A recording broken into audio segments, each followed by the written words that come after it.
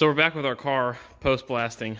I tried to get some more footage of the actual blasting process, but the problem is that it is so noisy and there's so much material and blasting material going on that I'd risk damaging my equipment, and I didn't want to do that. So I got a little bit of footage in there, but for the protection of everything, it was too hard to film and work and keep the equipment safe. So this is after the process was done.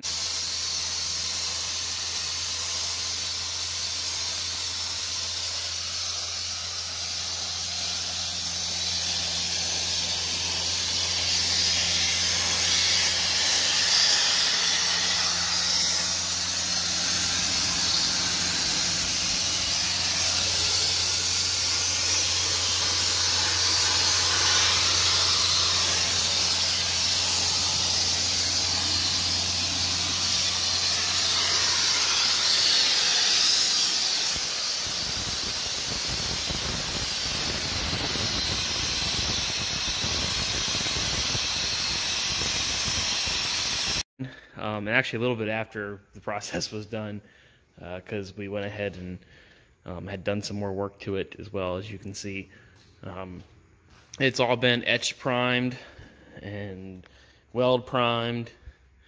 No real big surprises here. Everything is pretty much, I'd already done most of the digging out of all the holes and everything, so really not a lot of surprises here. If you're wondering why the whole car is not blasted, for anybody who's in the know or isn't in the know, you don't want to, this roof is in really good shape and it's really smooth and it's not damaged, and you really want to avoid blasting stuff like this because you'll warp the sheet metal, both from the heat and the actual action of the blasting media hitting the panel. So you always want to try to avoid doing that if you can. It's not a big deal to take a DA, a disc sander, belt sander, or anything like that and knock all this down and get it smooth again. We have to do all that as part of the paint prep process anyway, so there's just no reason to potentially risk damaging good sheet metal by blasting it. We stuck to all stuff that was seamed and reinforced and welded, and where holes were, and stuff that we're already going to have to be adding sheet metal to, and we're not worried about finishing. As you can see, we left most of the rest of the stuff alone. Same theory down here on this quarter panel. It's still got the black paint on it. This is what the trunk looks like. Again, already dug most of the stuff out, so it's just a little pitted, but really nothing crept up or surprised me here. It's all pretty much the way we expected it to look. The biggest thing that was probably, I say surprise-wise, was up here in the windshield frame. We got a little spot right there in the windshield frame, and this windshield frame area looked really good before we blasted, so I'm surprised that maybe it came through the backside, or there was some rust on the inside of the car that caused that. We'll have to look into that later. Inside of our vent cowl is actually really good. This is an area that's really common to rust on these cars, and ours is in pretty good shape. There's a couple little spots, hopefully we can address, like right here. This is the worst spot on the vent cowl, and I'm thinking we can probably go ahead and clean this up, weld it up, fix it, and not have to worry about replacing the whole cowl because the upper side's good. As you can see, finished lopping the rest of the front end, the front aprons, and the frame rails off. This is what the inside of your torque box looks like. You can see we have more Bondo, more filler, more netting in there. It's all crap. I actually called up Desert Valley Auto Parts, and they had a sedan there, and I'm having them ship me 2 supposedly perfectly good rust-free torque boxes and 2 whole rocker panel assemblies, inners and outers. It's my first time using them, but we'll see what they look like when we get here and the whole process.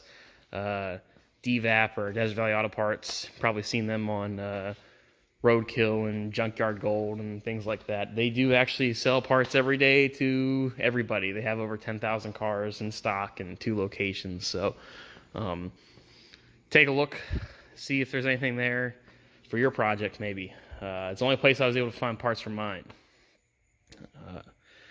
This is our donor car. You see we did a little bit of work to this in the meantime too.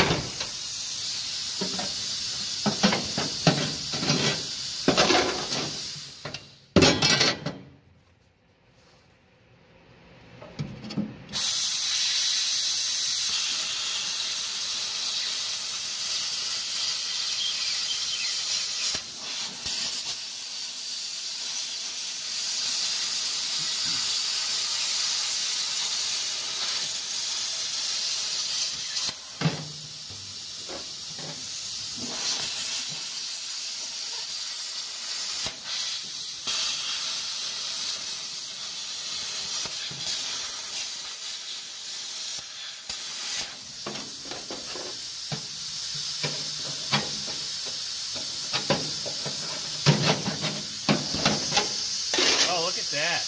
Yeah. Okay. Yeah, mine's not like that at all. That's what I mean. There's no way you're getting that out of there. I mean, if you... Yeah, none of that is there on mine. Although it looks like you could come, if you come, well, I don't know, maybe you can see it from there, but if you come look at this side, maybe you can get... Yeah, see, this is where I cut it with the plasma. Yeah. Right up like that.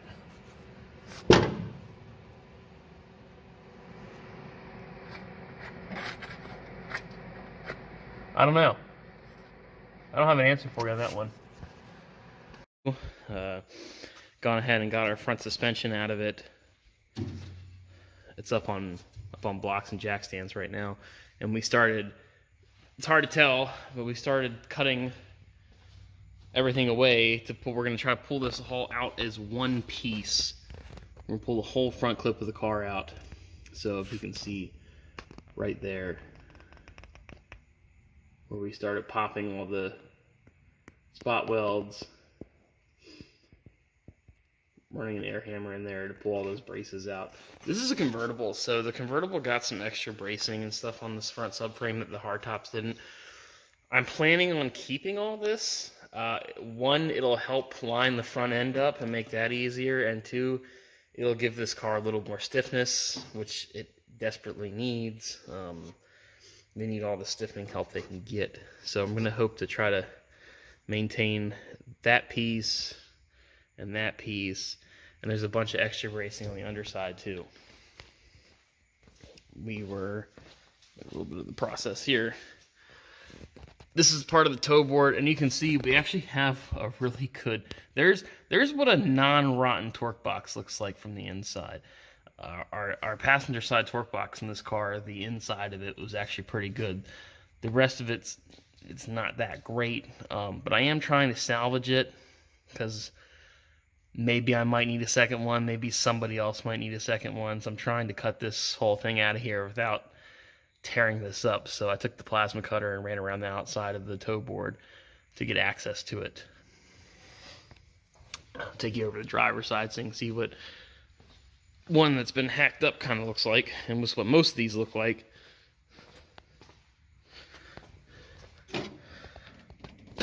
This one already had some rust issues from beforehand that somebody tried to repair. You can see there's a plate in there, and it's been all kind of booger welded in there, and some rot here in the corner. Yeah, this one is probably not really salvageable unless somebody wants it for a template. I don't know. But as hard as to get parts of these things, I'm just probably going to do my best to try to save as much of it as I can, offer it to somebody who might need it. So anyway, that'll do it for this video and this update on the car. As you can see, we are moving forward and getting some things done. The next time you see me, I'm hoping I'll have some video of putting... Maybe I'll do a time-lapse swapping this panel over to this panel. And again, all kind of new to me, so I'm learning as I go. But I have some help now, so that's a big difference. That's a big help. Not doing this on my own. I have a guy 1 day a week now coming and helping me. But other than that, I hope you liked this. If you did, if you give me a like, that helps me. If you comment and subscribe, I'd really appreciate that. And I'll see you next time here on Wheels Forgotten.